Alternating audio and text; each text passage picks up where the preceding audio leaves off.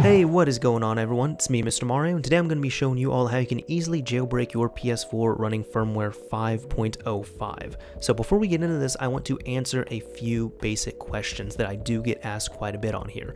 First of all, this works on all versions of the PS4. The PS4 Original, the PS4 Slim, and the PS4 Pro. Yes, you have to be on firmware 5.05 to do this. There is a little discrepancy I'm going to talk about later on in the video, but for the most part it has to be firmware 5.05. If you're on firmware 5.50 or 6 point something or whatever it is, you cannot perform this same exploit here unless a new jailbreak comes out. No, you cannot downgrade your system either. If you're on a firmware that's too high, you cannot downgrade your system. The only way of doing this is to get a compatible system or to get a system that is on a firmware lower than 5.05 and update it. Finally, you cannot get online with this jailbreak. That is not what the developers of these jailbreaks intend, and on top of that, that's also why they are released on older, outdated firmwares where all this stuff is still available versus newer firmwares where they're supported online and these things might have been patched on there. So for the most part, you're really never going to be able to get onto PlayStation Network with a jailbroken system because that is not the intent, because you cannot get on with these old firmwares. So with all that being said, getting into the tutorial, there will be a few things you need. First of all, you need a flash drive. You also need a compatible PlayStation 4 that has been updated to firmware 5.05, and you're also going to need a network connection. So an internal network connection and of course an internet connection as well too. And I'm going to be showing you all how you can do this all using a DNS server, or how you can host it on your own computer and essentially turn that into a DNS server. So with that, let's go ahead and move over to our PC and I'll show you what we need and what we need to do to get everything set up. So first of all, you will need a flash drive for this. The flash drive is required for installing your package files, which will be the format your games or applications are in. So in order to install those, you are going to need a USB drive or a flash drive of some kind. I'm probably going to use those terms interchangeably, and it needs to be formatted properly, meaning first of all, back up any files you care about on that, and second, you can go to right click, format, and it needs to be either exFAT or FAT32. I recommend using exFAT because this will work on the PS4 and it will work for files that are greater than 4 GB in size. So for example, if you have a game that is 25 GB and you need to copy it over, FAT32 will not work, but exFAT will work. So I'm going to format my flash drive real quick, and you can just press start, OK, and all that's done. There you go. Your flash drive is now ready for that. Second, we're going to need to download a few things. Now, let's say you're on a firmware that is lower, so let's say 4.05 or 4.55, something that is not supported on here. You have to update to 5.05. Down below in the description, there will be this link to Softpedia where you can download the 5.05 update file and you can apply it. And everything is here. It shows you where you can download the file, which will be down here, for example. And I got this file from here and it works. This is why I'm linking this. But anyways, it will show you all, what you need to name it, the folder structure, and putting it on your flash drive and how to apply it. This is quite simple to follow. It's easy enough to use. It's just updating your firmware. Now, there are two things I want to talk about. First of all is the firmware itself. If you are one of the rare people that has a system on 5.07, you heard that right, 5.07, all of this will still work. You don't need to worry about updating or downgrading or anything, but 5.07 was a weird firmware that wasn't fully rolled out. But everything here still works. The kernel exploit works, the webkit exploit works, so the jailbreak will work just the same. And you cannot apply it because there's no pup update file available for it. So I just want to say this, if there's a few people out there who are watching with 5.07 systems, you can still follow this and everything will be just fine. Now for anybody who has done a previous jailbreak, for example, let's say you follow my 4.55 jailbreak tutorial and you now want to do the 5.05 jailbreak, this is for you. I'm going to be showing you this part right here, which I'll need to go over to my PS4 to demonstrate. Let's say you're on firmware 4.55 and you have disabled updates before. What you need to do is you need to run the exploit here, get to your exploit page, and then you need to enable updates again prior to updating your system to 5.05. If you do not enable updates, you'll get an error every single time. As an added bonus, I've also seen a lot of people say, my PS4 downloaded an update already, and I'm afraid that it's going to apply that update. How can I get rid of that? Well, you can end up using these steps here to disable the update. So if you're on 4.55, for example, and you have an update downloaded and cached onto your system, you can come here, press disable updates, which will disable updates and delete the update data from your system, restart your console, and then go back in, enable updates, and then install the update from your flash drive using 5.05. That's mainly for people that either have, of course, a update that's cached in that they're worried about, or they have disable updates already applied to their system and they keep getting errors when trying to flash over 5.05. The next thing you need to download is PS4 Exploit Host by Al Azif. So all you need to do is go to the link down below in the description and download the latest release available. If you're on Windows like I am here, you need to download PS4 Exploit Host Win 042. Just make sure you get the Win version. This will probably be updated at one point in the near future, so it could be 043 or 050, whatever it is. Download the Win version. Don't download the regular one if you're on Windows. So now that you have this downloaded, you need to right click and extract here. As a forewarning, your antivirus might not like it because this is a web host client of some kind. It's okay, just whitelist it, it will be fine, trust me, because this is what everyone's been using here, and it's trustable. It just doesn't really play nicely with the antivirus sometimes because it's trying to host up a web server on your computer. But either way, you can just go in here, and this is using the first method, the DNS server. All you need is the README file, which open this.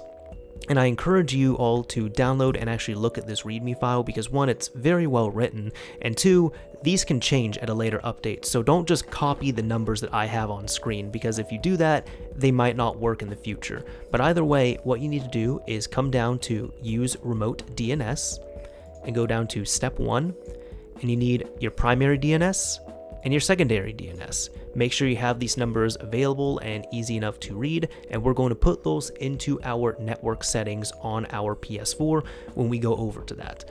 So now that we have those on hand, that part is done, that's easy. The next thing we need to do is we need to copy over a package file or an application or a game, whatever it is. So grab whatever you want. I'm going to have this test package file available for download so you all can test this for the first time. But imagine this is a game or an application or whatever you want to install. Just imagine this is a game.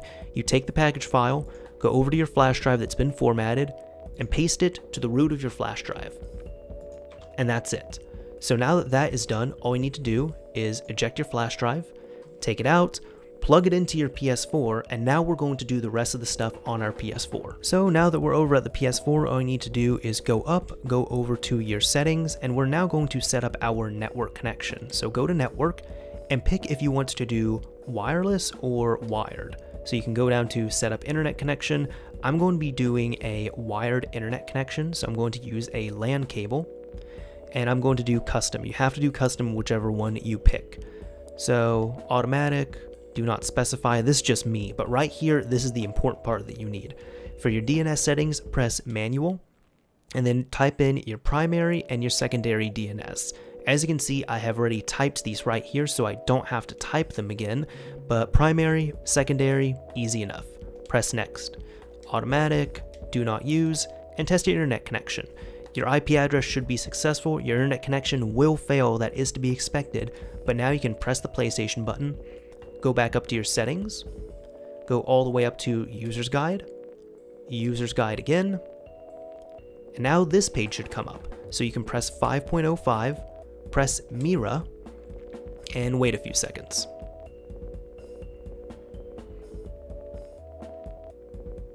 And an error like this might come up, just press OK. And when it says you're all set, that's it, you're all set. So now you can press the PlayStation button, go over to settings, go all the way down to debug settings, which was not here before, go to game, package installer, and this is where all of your package files are going to be. So you could have 1, you could have 20, whatever it might be, but either way, you can just press X right here. It's going to install your game, in this case, our test application. Press the PlayStation button, and as you can see, test app now shows up. So I can press the X button here, and as you can see, Test application works. So that's about all we needed to do on that. In addition to that, the MIRA payload there also activates our internet browser, it blocks updates, and it also installs on top of Homebrew Enabler, which is what we needed. It also installs the MIRA framework as well too. One thing you need to know is this is not a permanent jailbreak, meaning every time we turn off and turn on our system, we have to run this again.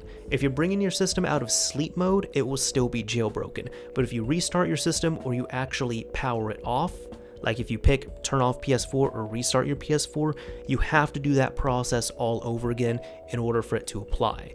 I also want to explain all of these settings as well too. So you can go here, go over here, and blocker, this is your update blocker. Dumper, this is how to dump your games that are on disk or either installed on your system. I have a guide on that if you're interested at all. FTP is to enable FTP access to your system.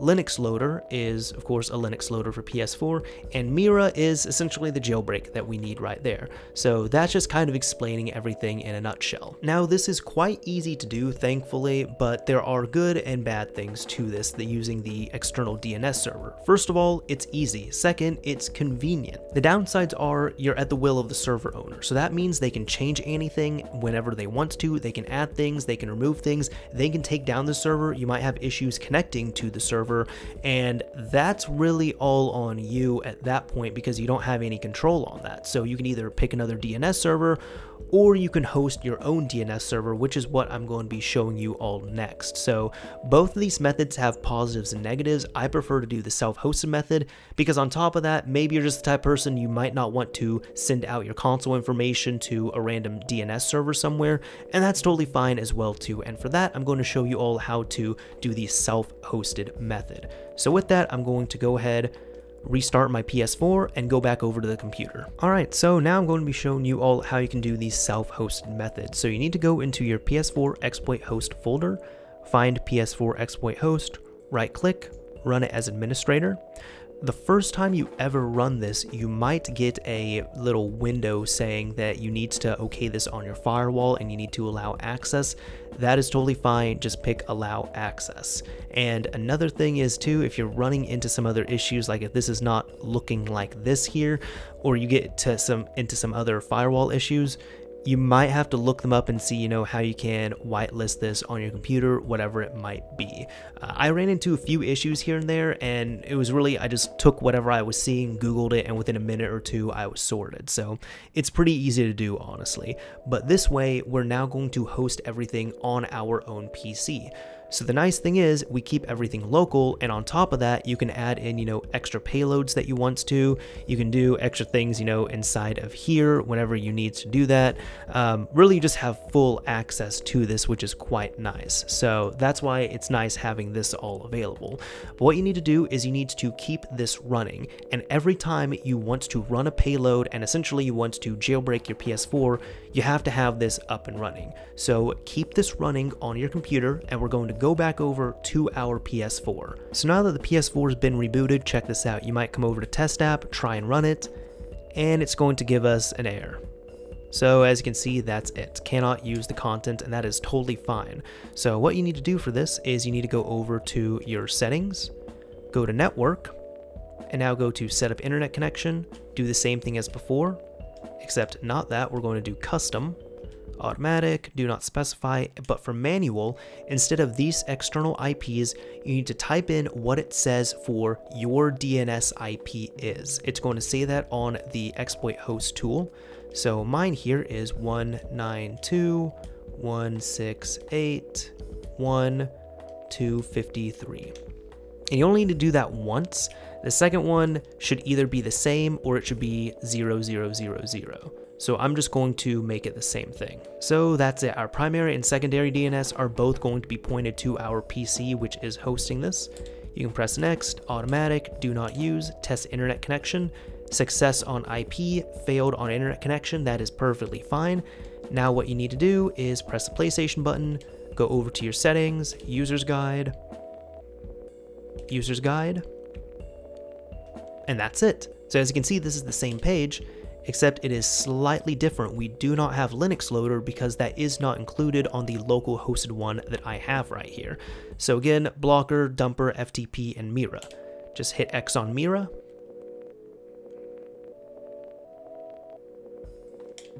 Press X on that if an error comes up, and that's normally to be expected, and it will say you're all set. Press the PlayStation button, and as you can see, you can press this. I'm just going to say update later in regards to this. You might get those notifications there depending on what happens, but either way, you can see test application hello world, and that's working just fine. The other nice thing as well too with this is if you are pointing it directly to your computer, since it's not having any outward connections, like it's not hitting the actual internet, you're not going to be able to risk downloading an update, which is quite nice as well. If you are getting errors like this, like update now, update later, and you're a little bit worried about that, what you can also do is just go back here, user's guide, here, and I'm just going to run the update blocker. And you can wait for this to come up, and I believe FTP is in here, so FTP S4 with update blocker 1.3. And then normally what I do for safe measure is I like to just restart the system, and that's about it. So there you go, that is how you can jailbreak your PS4 using either external DNS servers or a self-hosted method. Both of them have their positives and negatives, and that is also how you can install package files, which are games or applications as well too.